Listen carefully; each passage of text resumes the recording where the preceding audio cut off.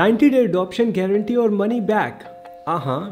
Let's see. Hey, what's up? My name is Shivam and today we are talking about a project management app that is supposed to be easy to adopt. They are even betting on it. This must be good. If at any point you want to check it out, then links would be living in the description below. Let's start by talking about usability first, because no app is good if it makes you shiver while using it.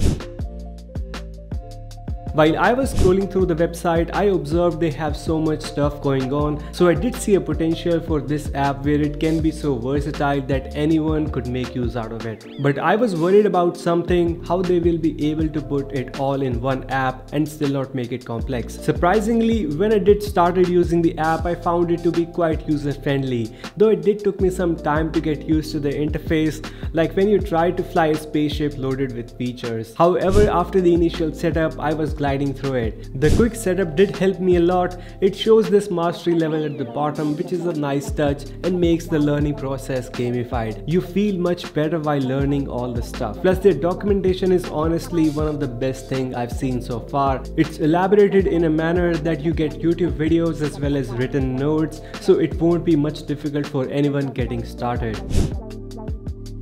Second thing I'm eager to talk about is the integrations, or what they call apps. This is the hideout of all the advanced features. Here we can enable those unique add-ons which can take Hive to another level. To extend the functionality of Hive, we can enable various features like form, analytics, approval, reporting, timesheet, external users, goals, etc. The list is presented beautifully, like we can connect GitHub, Jira, messaging, news, etc. from here itself. Generally, what happens with most of the project management apps is that they put everything in an app like a curry, resulting in complex interface. Unlike here, we can enable only those which we need and view these functions on the left side of the panel in the minimalistic style. And not just these apps that are hiding here. If you scroll down, you will see Box, Dropbox, Google Drive, OneDrive, Slack, Zoom, Zapier, etc. So you can connect these apps and essentially share files with your team members, mail, chat, video calls, and so on. Even if I don't want to use these,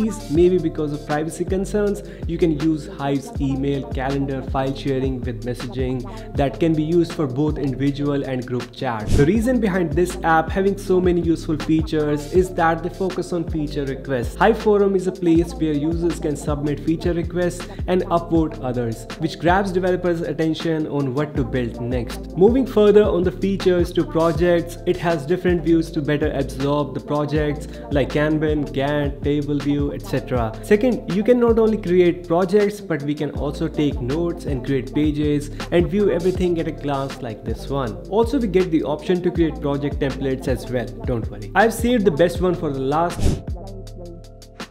There's also AI integration in Hive that goes by the name of Hive Mind. It can take boring stuff down from your shoulders, like you can ask it to suggest steps for a project, write content, create images, and create custom requests.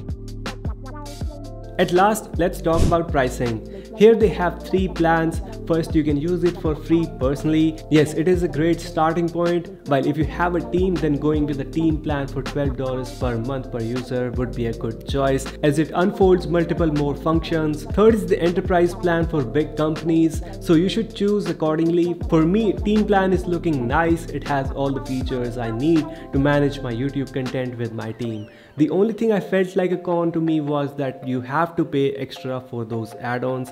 Rest is fine. Great thing is that they have 14 days of free trial, and unlike others, here you don't need any credit card for that. So there is no harm in trying. To do so, you can head to the first link in the description below. Overall, after fully trying out the app, I do think that one can fully adopt to Hive in 90 days.